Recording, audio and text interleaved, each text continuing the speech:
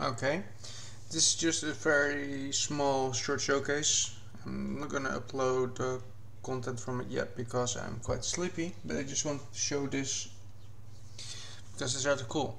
I made some kind of super mask. Normally you mask the red channel, the green channel, and the blue channel in worst case, but this one it does a little bit more. It can select only the white channel, as you can see here.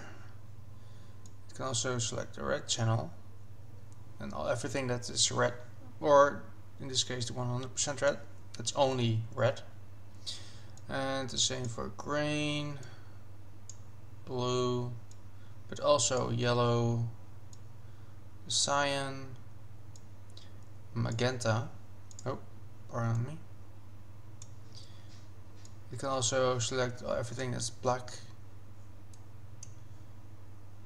or just like I said before, 100% red output, only 100% green output, blue, and everything but black.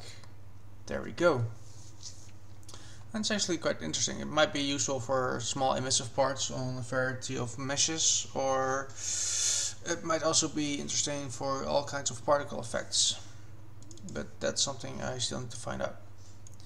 And this is the material setup for now. Might be optimized a bit more later. And I'll probably give this away for free again on Gumroad or whatever. Okay, that's it. Take care.